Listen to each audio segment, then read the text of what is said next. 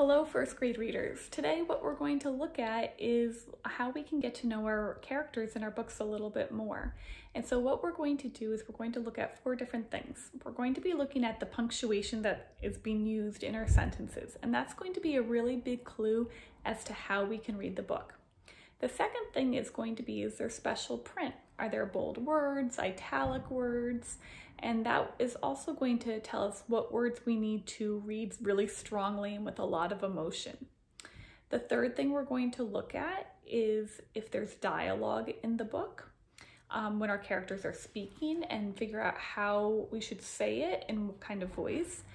And the last thing is that we're going to look at are the pictures or the illustrations, and really paying close attention to the facial expressions that are being used.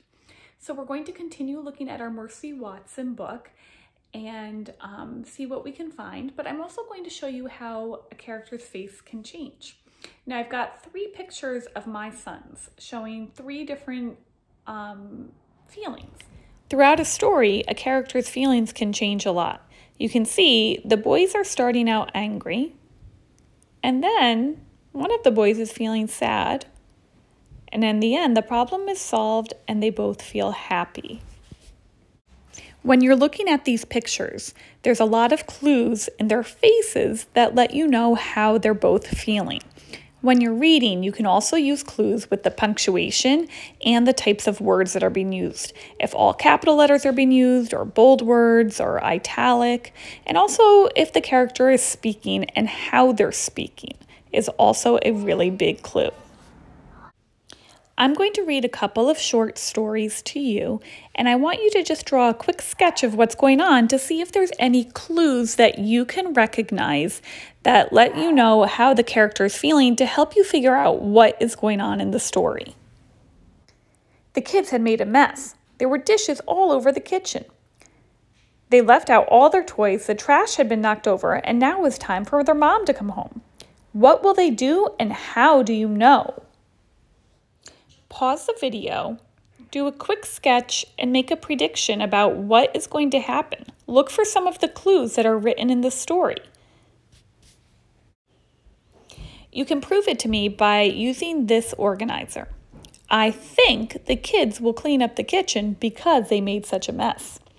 I predict their mom will see the mess because it was such a big mess.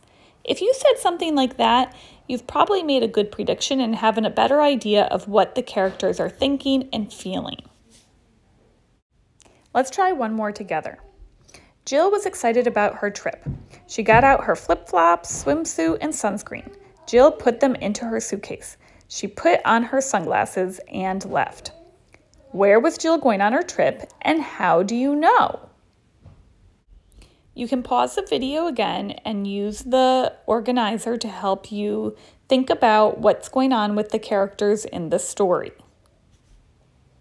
You could say, I think Jill is going to the beach because she has sunscreen and flip-flops.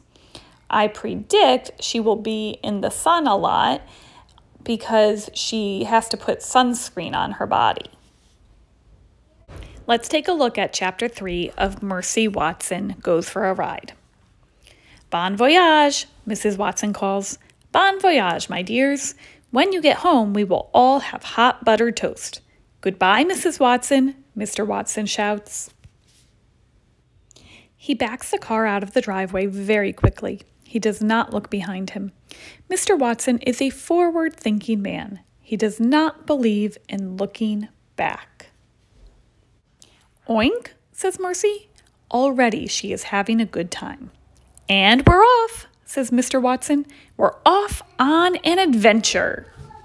In reading that 3rd chapter, I can tell from looking at the words bon voyage on the first part, and also looking at Mr. Watson's face and Mercy's faces, that they're both really excited to go on this road trip together, and that's something that they really like doing. I'm learning a lot about their characters.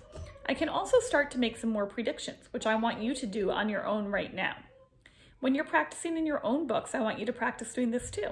So have fun reading, and I can't wait to hear about your own books.